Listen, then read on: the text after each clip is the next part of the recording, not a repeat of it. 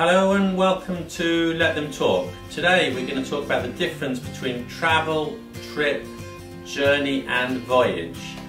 Words that are often confused.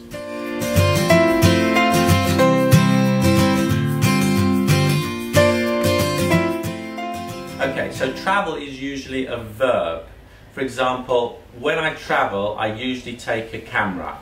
Sometimes we can use travel as a compound noun. For example, business travel or air travel. We can also use travel as a plural noun. For example, he wrote a book about his travels across Africa.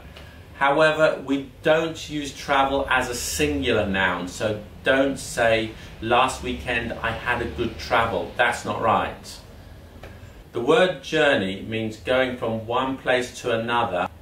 We can use journey to talk about long distance. Our journey to Australia took us 20 hours, or for short distance. This afternoon I'm going to make a journey across Paris on my kick scooter.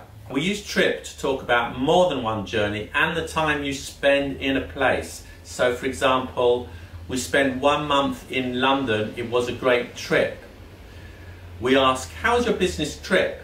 Because we're interested in what happened at the important meeting and not in the journey going there and coming back. Voyage is a journey made by boat or in space. So for example, the Titanic sank on its maiden voyage. That's it. More English language videos coming soon.